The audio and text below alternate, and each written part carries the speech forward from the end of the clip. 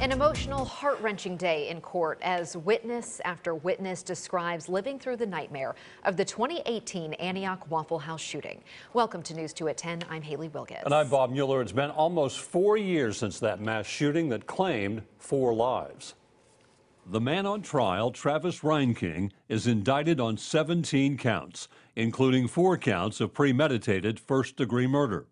Reinking entered a not guilty plea by way of insanity. He sat silent in the courtroom as victims and families shared their stories. For the first time, we are seeing video and pictures from inside the restaurant in the aftermath of the shooting. Shattered glass, bullets, belongings of those who either died in the shooting or left them behind in the frenzy. We are also hearing the story of James Shaw, the man who wrestled the gun away from Reinking. It's compelling video showing those tense moments that stopped the rampage. We want to walk you through those moments, and we warn you the video is intense and could be disturbing. This video capturing those mere seconds where a half-naked Reinking charges through the restaurant. Shaw emerges from behind a door and throws Reinking to the ground. They grapple for a few seconds. Shaw slams Reinking against a glass window. He is able to wrestle the gun out of Reinking's hands. It's then that Shaw's right hand is burned by the barrel of the gun. In a second, Shaw throws it behind the kitchen counter. Reinking continues to fight with Shaw, and Shaw forces the gunman out of the front door and into the parking lot. In the meantime, 2 employees are huddled beneath a counter while the gun lays on the floor behind them. Moments later, Reinking is again captured on video, shedding his jacket and running away. Shaw then walked the jury through the moments you just saw. I take him and I'm kind of choking him with my left hand.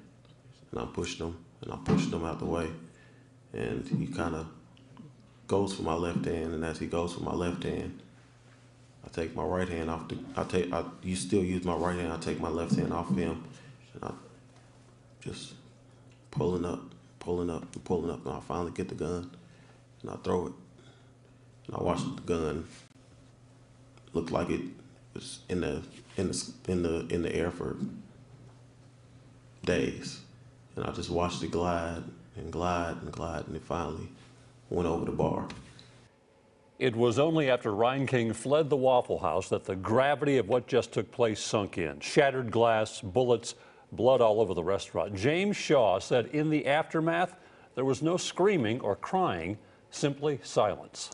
And we want to hear those emotional stories from survivors and their relatives. News 2's Allie Lynch walks us through that heartbreaking testimony. Allie.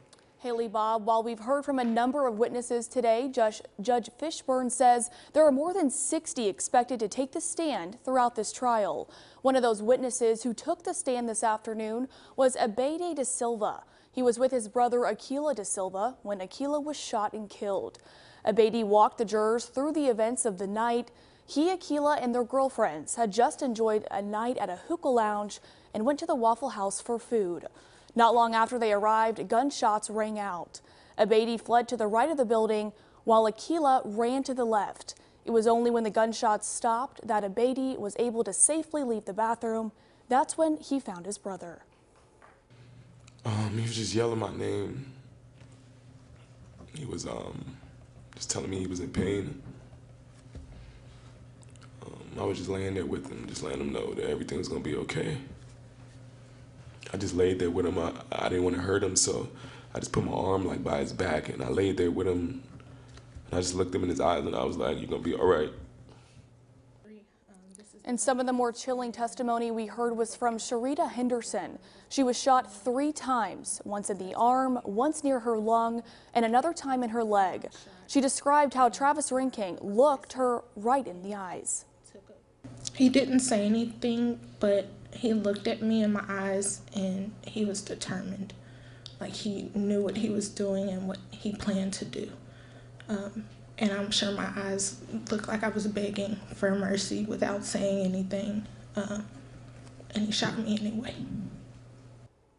Now those injuries have healed but have forever changed her life. To this day, Henderson still needs assistance walking. Bob? Thank you, Ellie. News 2 is tracking this case step by step online at WKRN.com.